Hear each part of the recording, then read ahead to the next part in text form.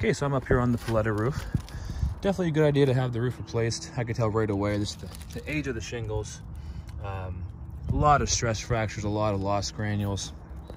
Notice here on the chimney, actually both chimneys, you can see here the metal flashing. You can see the top of it there, which means they just simply pressed this flashing against the brick and then glued it.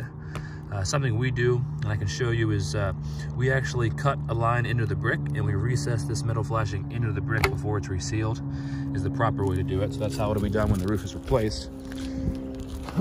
I also noticed, I checked out the skylights. The skylights seem to be in good shape. I would imagine the leaking's just coming in from around the sides due to that ice that was built up. The ridge vent's starting to come apart in a lot of different areas.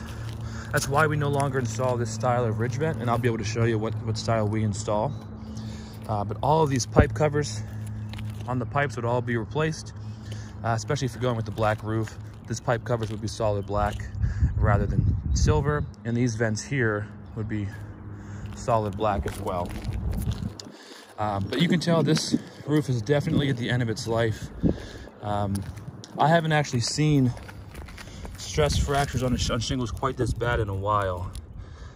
So it's a good thing that you're not having any major leaks right now, other than just around that one skylight with the ice. But definitely a good idea to have this roof replaced, and we'll be able to go over the different options and see what works best for you. So I'll send this over to you and we'll go from there.